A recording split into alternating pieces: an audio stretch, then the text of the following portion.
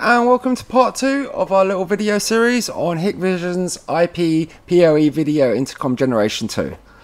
So this is our second video. We recommend, if you haven't seen the introduction, you check it out. It's just going to be telling you what's coming up in the series and the basic setup. But on today's video we're going to be downloading IVMS 4200, which is the software client we're going to need to make all the changes and everything like that.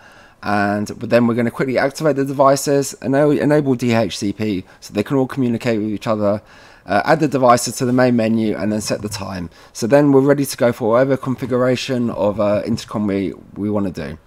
Okay, so we'll quickly show you the items we're adding today. It's just we're going to be adding just a single doorbell, door station and a single indoor screen. Okay, so this is just connected via a simple PoE switch. Check out the first video, like I said, how to set it up. It's really basic.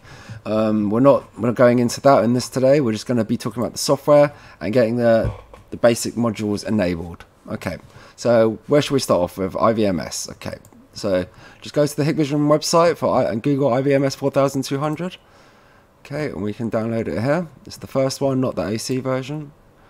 Alright, but I've downloaded a version already, so we can cancel this. Just save a bit of time, start installing it. Yes.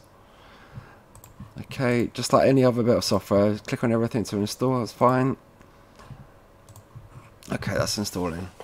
So IVMS is a very handy piece of software. You can do a lot on it. You can view your CCTV on there as well if you have that, and you can do many configurations. And it's also the client software. So if you've got a big flat with a receptionist or a business and they want to update the fobs, add users, delete users, all that stuff, they will have to do it through IVMS 4200. But don't worry, we will have a video at the end of the series on how to add users, delete users, add more fobs and all that stuff. So don't worry, we've got it all covered. But today we're just doing some basics. So let's just launch the client and get started. Okay.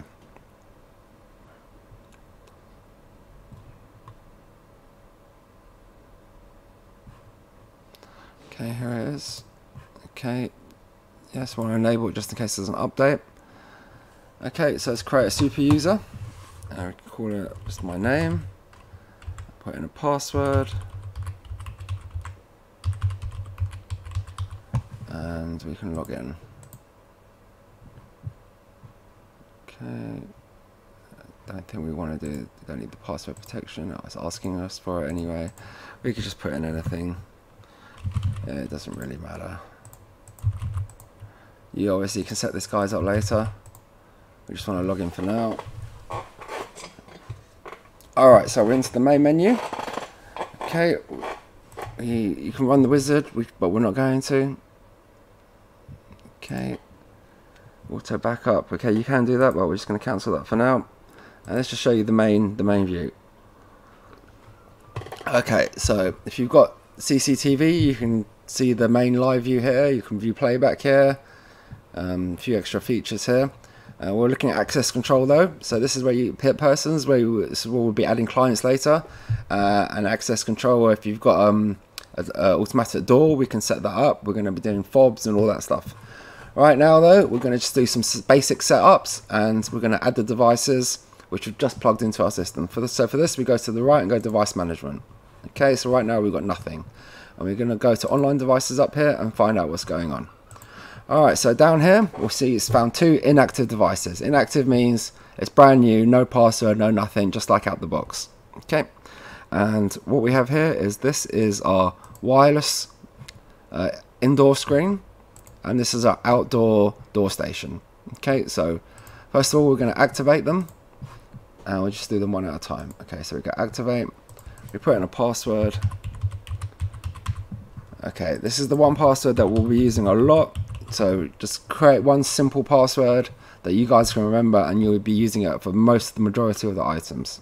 Okay, the devices. Okay, so now it's activated, and we're going to activate the door station as well. Same password. Okay. That's activated, and now we're going to go enable DHCP. So this changes the IP to a local IP, so it can find its job. So it's literally just click on DHCP, put in the same password you just entered. Okay, that's done.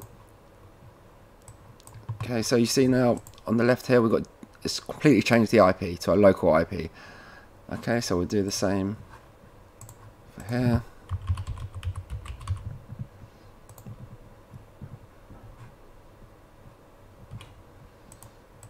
Okay, and we've got two local IPs now, so they'll be able to find each other nice and easy.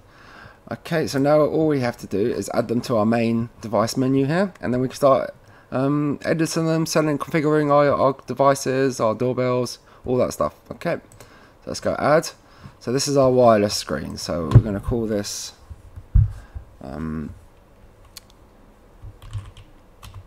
indoor Wi-Fi screen.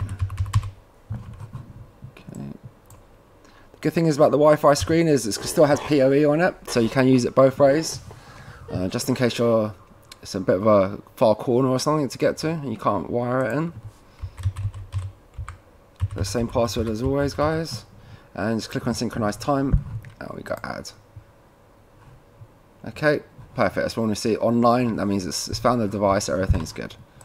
If we do the same here with our door station, so we can call this door station. Okay, it's already put admin, but put in the password again and synchronize the time. Add. Alright, now it's found both of our devices. Okay, we're quickly just gonna click on this cog icon and set the time to UK time and select NTP, so it automatically gets the time from the internet. Okay, so under here we go time settings at the top. Okay, oh, it's already set it to UK time. We go to NTP and we click on save. Okay, great. And then we go to our Wi-Fi station. Go to time. Okay, so it's the Beijing time, so we're just going to set it to UK time, enable NTP, save. Alright then, guys, so we've now added our devices to our software. They're already now to be configured. The timer's set, the IP is set, ready to go. And as you see at the bottom here, we're now going to be doing basic configurations like a single unit, a single station. We're going to have a Wi-Fi screen, one flat with 3 apartments, 3 separate apartments using a Nametag module. We're going to do keypads and card fobs and all that stuff. So stay tuned, guys, and we've got some great videos coming up, and I'll hopefully see you soon. Thanks, bye.